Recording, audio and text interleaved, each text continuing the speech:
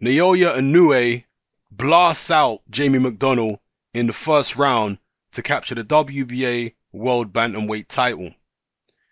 Jamie Mcdonnell is not a fighter who I've ever paid much attention to. I have seen him fight a few times. I've never been impressed. I've never been entertained. I saw his 2 fights against Solis. The first fight was a controversial decision. The second fight ended in, what was it, a no contest or a no decision or something like that. And I've seen 1 or 2 of his other fights. He first won the title against Tomoki Kameda, another Japanese fighter. But today or tonight, depending on where you are in the world, Inoue took that title back home to Japan that Mcdonnell had been keeping warm for a couple years. This was actually the first time I've even seen Inoue fight. I'd heard a lot of good things about him, but I have to be honest, I tend not to pay too much attention to the flyweights and stuff like that. I don't usually find him as entertaining as, at least, you know, super bantamweights, featherweights and up. So I've never watched Inoue until now, but he's definitely somebody I'll be keeping an eye on because he stepped up from super flyweight to bantamweight now, so it's more in the territory of fighters where I would actually watch. So yeah, he looked good. He walked Jamie Mcdonnell down. He was patient. He didn't just rush in recklessly. He was patient. He picked his spots and he landed a good right hand on the top of Jamie Mcdonnell's head, which forced Jamie Mcdonnell back into the corner. And then he launched a pretty brutal assault, which resulted in Mcdonnell hitting the canvas, I think, in the end from a body shot. Mcdonnell got up. He looked pretty worse for wear. Inoue trapped him against the ropes, unloaded another barrage. Mcdonnell went down again. To be fair, most of the shots were blocked by Mcdonnell, but a couple did get through. But as soon as he hit the canvas again, the referee was quick to wave it off. Was it a premature stoppage? Yes. Did it look like the fight was only going one way? Yes. But still, in a world title fight where the guy's the champion, you don't want to see them getting stopped that quickly. You know, you don't want the referee jumping in that quickly, not even giving the guy a count before waving it off. If that had happened in the UK, I'm sure people would be complaining. So, you know, same way it happened in Japan, that was a premature stoppage. At least give the guy a count and let him get up and see where he's at. It's not unprecedented in boxing for people to, you know, for a fighter to survive early knockdowns. Look at Nigel Benn against Gerald McClellan. Look at Juan Manuel Marquez in the first round against Manny Pacquiao in the first fight. So, you know, to wave it off that quickly, I think is a bit off. But would I pick Jamie Mcdonnell to win that fight based upon how the first round went? Hell no. Again, Jamie Mcdonnell has never been a fighter that's impressed me. He's never been a fighter that's entertained me. Inoue, on the other hand, my first impression of watching him is a good one. I like the punching power. You see, one of the things about a lot of these little guys is that there's very few of them that have serious punching power whereby they can damage their opponents significantly. You know, this guy's stepping up from super flyweight, but Inoue looks to be one of those outliers, one of those exceptions to the rule. A very small guy with a very big punch, and he really is a very small guy. He was dwarfed by Jamie Mcdonnell. I know Jamie Mcdonnell is very tall for the weight, but still, he was dwarfed by Mcdonnell, but just blasted him out. And I have to also talk about Jamie Mcdonnell's attitude towards boxing. Shout out to Woody, by the way. He knows who he is. Shout out to him. Because Woody was talking about the fact that Jamie Mcdonnell doesn't know anything about boxing. Like, he's a guy that doesn't watch boxing. He's not interested in boxing. And he says so quite proudly and giggles about it. And Woody was saying that he was saying this before the fight, that he hopes Mcdonnell gets blasted out, gets knocked out, because that's what he deserves for being a boxer who doesn't even care to watch or study boxing. And that's his trade. Why the hell wouldn't you watch or study boxing? Mcdonnell apparently doesn't like boxing. Now, Mcdonnell's not the first fighter I've come across who has this attitude towards boxing. James Kirtland was another guy who had the same attitude. James Kirtland said he didn't really watch boxing at the time when he was still regarded as a legitimate contender.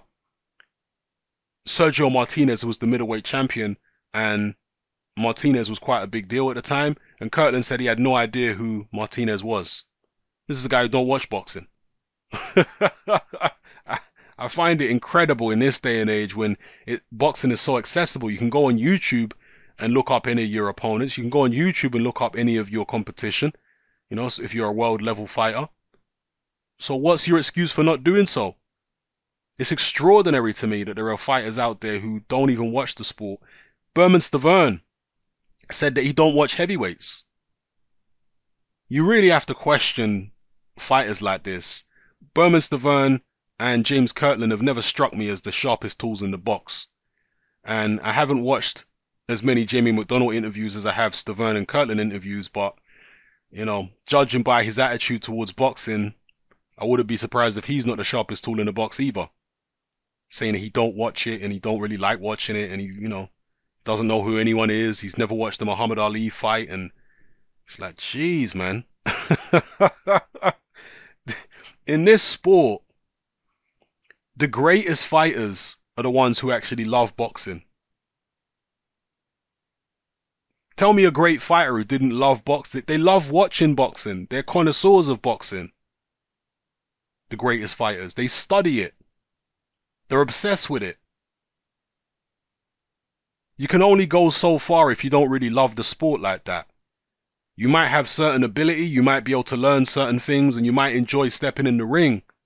But if you don't enjoy watching the sport and learning things from other fighters, you can't have that much longevity at the top level. Not in this day and age. Maybe back in the days in the 20s and 30s when a lot of fighters didn't have access to fight films. So everyone was in the same position, basically. A lot of fighters, many fighters, probably the most fighters back then, had never seen a lot of boxing because a lot of fighters were poor. But today, it's not like that. And if Jamie McDonnell ain't watching his opponents before he fights them and his potential competition in the future, if he ain't YouTubing them, well, his opponents are YouTubing him. You know, his opponents do study boxing. His opponents do like boxing. They do learn things from other fighters, different techniques, etc. You know? So you're putting yourself at a disadvantage by having this kind of attitude where you don't even watch the sport. It's incredible. It is what it is. McDonnell gets blasted out. He's no longer champion. And Inoue is going to be in the World Boxing Super Series Bantamweights. I believe it's going to be Bantamweights, not Super Bantams. So, yeah.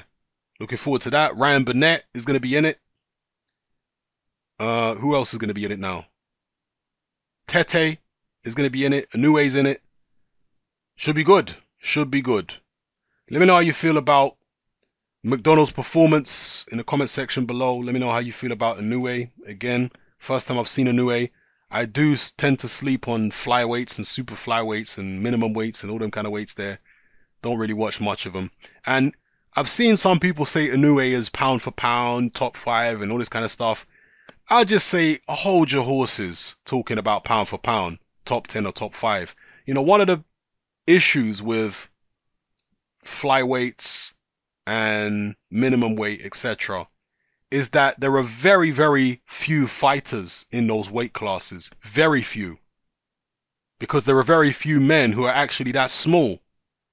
And so it's a similar situation that you have with women's boxing. It's not as bad as it is with women's boxing, but it's a similar situation in that because there are so few fighters, how much credit can you give a guy for being a champion in a division where there are so few fighters? The competition can't be that deep. It can't be that fierce because there's so few of you, you know? Whereas a welterweight, it's a lot more difficult to be the top dog at welterweight. Way more difficult because there's far more competition. So you have to take that into account before you start talking about Inoue as pound for pound, man. You know? At least let's see him against the other bantamweights And then we can start talking maybe pound for pound. 'Cause at least at bantamweight, there's a hell of a lot more competition than there is at super fly or fly, you know? So, let me know how you feel in the comment section below. It's happening, I'm out.